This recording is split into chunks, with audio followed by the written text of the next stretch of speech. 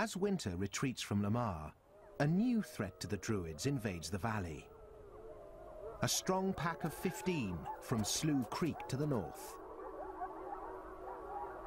They're already deep in Druid territory, intent on conquest. The Druids respond, but their strength has diminished. Now they are only 9. The Sloughs can hear the Druids' weakness and attack. Though outnumbered, the Druids set out to meet them.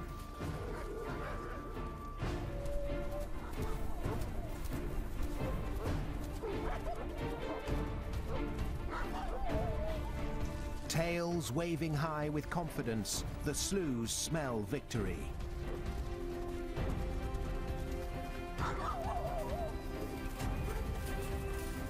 But the Druids are fighting for everything they own.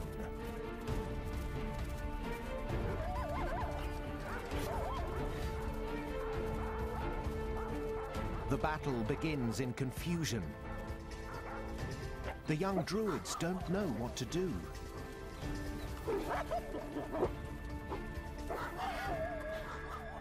Then the chief of the Sloughs takes charge, attacking the Druids' new leader.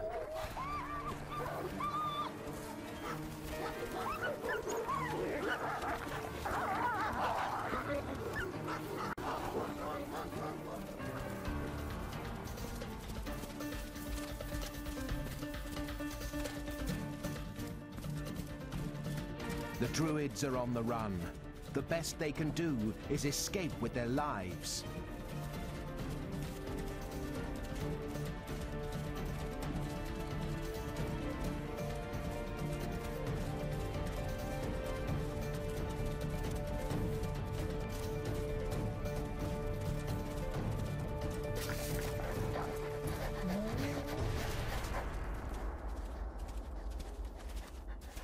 The once mighty Druid clan is scattered.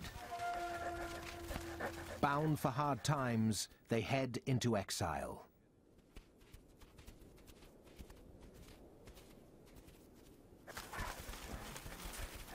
The Sloughs begin to gather. They have done what no other pack has been able to do in almost 10 years. They've broken the Druids and taken Lamar, the greatest prize in Yellowstone. And they know it. Their victory celebration is loud and long.